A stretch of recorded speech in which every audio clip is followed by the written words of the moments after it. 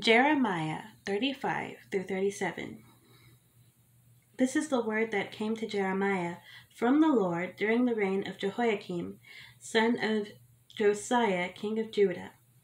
Go to the Rechabite family and invite them to come to one of the side rooms of the house of the Lord and give them wine to drink.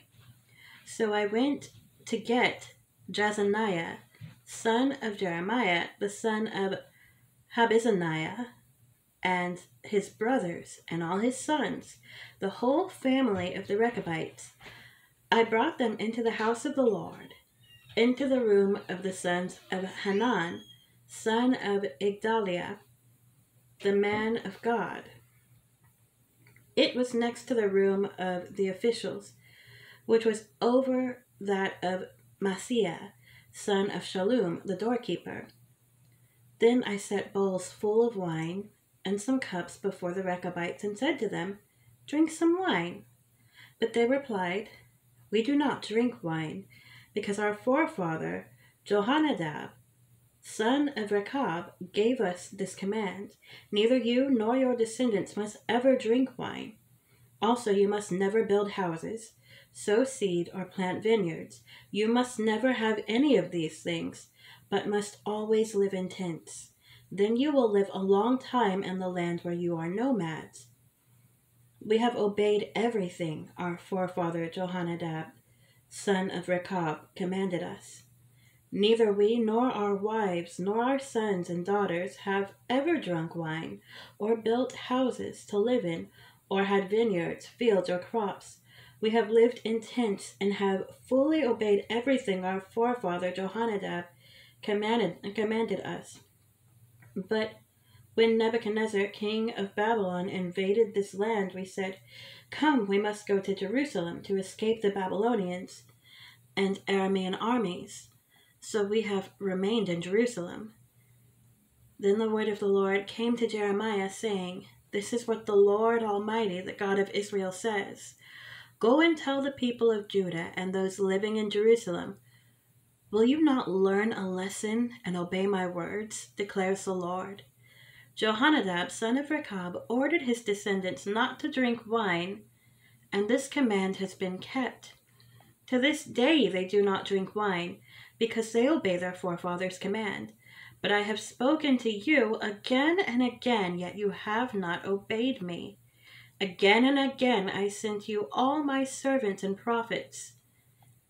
They said, 'Each of you must turn from your wicked ways and reform your actions. Do not follow other gods to serve them. Then you will live in the land I have given to you and your ancestors.' But you have not paid attention or listened to me. The descendants of Jehonadab, son of Rechab, have carried out the command their forefather gave them. But these people have not obeyed me. Therefore, this is what the Lord God Almighty, the God of Israel, says. Listen, I am going to bring on Judah and on everyone living in Jerusalem every disaster I pronounced against them. I spoke to them, but they did not listen. I called to them, but they did not answer." Then Jeremiah said to the family of the Rechabites, "This is what the Lord Almighty, the God of Israel, says. You have obeyed the command of your forefather Jehonadab, and have followed all his instructions, and have done everything he ordered. Therefore, this is what the Lord Almighty, the God of Israel, says. Jehonadab, son of Rechab, will never fail to have a descendant to serve me." 36. In the 4th year of Jehoiakim, son of Josiah, king of Judah, this is the word that came to Jeremiah from the Lord. "Take a scroll and write on it all the words I have spoken to you concerning Israel, Judah, and all the other nations from the time I began speaking to you in the reign of Josiah till now. Perhaps when the people of Judah hear about every disaster I plan to inflict on them, they will each turn from their wicked ways. Then I will forgive their wickedness and their sin." So Jeremiah called Baruch, son of Neriah, and while Jeremiah dictated all the words of the Lord, all the words the Lord had spoken to him, Baruch wrote them on a scroll. Then Jeremiah told Baruch, I am restricted. I am not allowed to go to the Lord's temple. So you go to the house of the Lord on a day of fasting and read to the people from the scroll the words of the Lord that you wrote as I dictated. Read them to all the people of Judah who come in from their towns. Perhaps they will bring their petition before the Lord and will each turn from their wicked ways, for the anger and wrath pronounced against this people by the Lord are great. Baruch, son of Neriah, did everything Jeremiah the prophet told him to do. At the Lord's temple, he read the words of the Lord from the scroll. In the 9th month of the 5th year of Jehoiakim, son of Josiah, king of Judah, a time of fasting before the Lord was proclaimed for all the people in Jerusalem, and those who had come from the towns of Judah. From the room of Gemariah, son of Shaphan, the secretary, which was in the upper courtyard at the entrance of the new gate of the temple, Baruch read to all the people at the Lord's temple the words of Jeremiah from the scroll.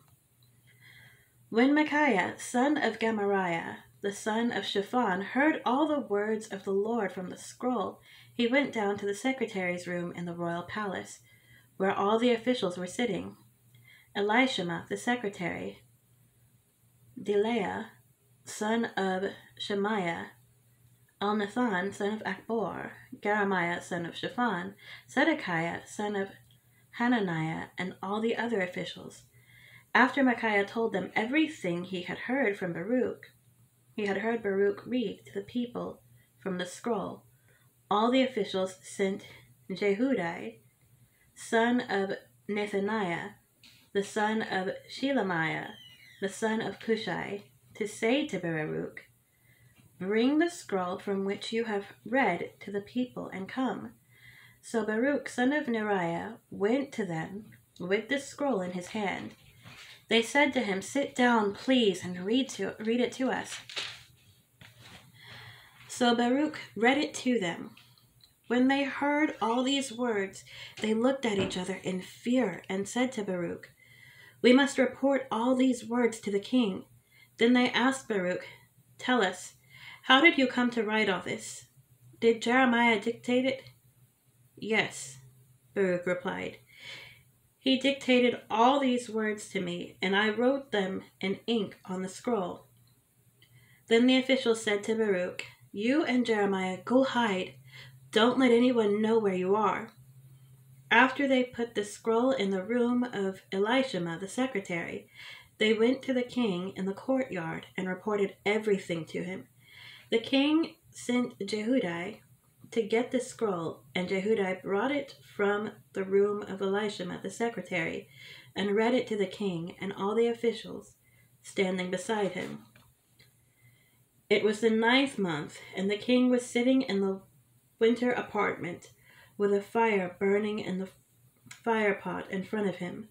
Whenever Jehudi had read 3 or 4 columns of the scroll, the king cut them off with a scribe's knife and threw them into the fire pot until the entire scroll was burned in the fire. The king and all his attendants who heard all these words showed no fear, nor did they tear their clothes. Even though Elnathan, Delaiah, and Gemariah urged the king not to burn the scroll, he would not listen to them. Instead, the king commanded Jerahmeel, son of the king, Seraiah, son of Azrael, and Shelemiah, son of Abdil, to arrest Baruch, the scribe, and Jeremiah the prophet. But the Lord had hidden them. After the king had burned the scroll containing the words that Baruch had written at Jeremiah's dictation, the word of the Lord came to Jeremiah. Take another scroll and write on it all the words that were on the first scroll, which Jehoiakim, king of Judah, burned up. Also tell Jehoiakim, king of Judah, this is what the Lord says.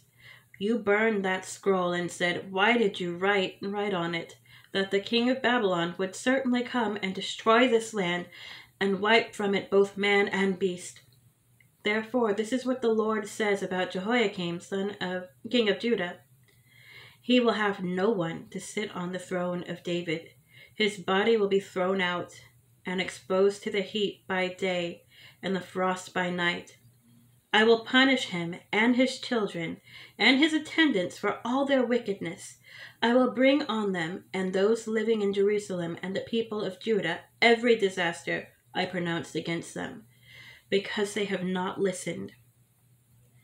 So Jeremiah took another scroll and gave it to the scribe Baruch, son of Neriah. And as Jeremiah dictated, Baruch wrote on it all the words of the scroll that Jehoiakim, king of Judah, had burned in the fire, and many similar words were added to them. 37. Zedekiah, son of Josiah, was made king of Judah by Nebuchadnezzar, king of Babylon. He reigned in place of Jehoiachin, son of Jehoiakim. Neither he nor his attendants nor the people of the land paid any attention to the words of the Lord had spoken through Jeremiah the prophet. King Zedekiah, however, sent Jehukal, son of Shelemiah, with the priest Zephaniah, son of Maaseiah, to Jeremiah the prophet with this message: Please pray to the Lord our God for us. Now Jeremiah was free to come and go among the people, for he had not yet been put in prison. Pharaoh's army had marched out of Egypt, and when the Babylonians, who were besieging Jerusalem, heard the report about them, they withdrew from Jerusalem. Then the word of the Lord came to Jeremiah the prophet. This is what the Lord, the God of Israel, says. Tell the king of Judah, who sent you to inquire of me, Pharaoh's army, which has marched out to support you, will go back to its own land, to Egypt. Then the Babylonians will return and attack this city. They will capture it and burn it down. This is what the Lord says. Do not deceive yourselves, thinking the Babylonians will surely leave us. They will not. Even if you were to defeat the entire Babylonian army that is attacking you, and only wounded men were left in their tents, they would come out and burn this city down. After the Babylonian army had withdrawn from Jerusalem, because of Pharaoh's army, Jeremiah started to leave the city to go to the territory of Benjamin to get his share of the property among the people there. But when he reached the Benjamin gate, the captain of the guard, whose name was Irijah, son of Shelemiah, the son of Hananiah, arrested him and said, You are deserting to the Babylonians. That's not true, Jeremiah said. I am not deserting to the Babylonians. But Irijah would not listen to him. Instead, he arrested Jeremiah and brought him to the officials. They were angry with Jeremiah and had him beaten and imprisoned in the house of Jonathan the secretary, which they had made into a prison. Jeremiah was put into a vaulted cell in a dungeon, where he remained a long time. Then Zedekiah sent for him and had him brought to the palace, where he asked him privately, Is there any word from the Lord? Yes, Jeremiah replied. You will be delivered into the hands of the king of Babylon.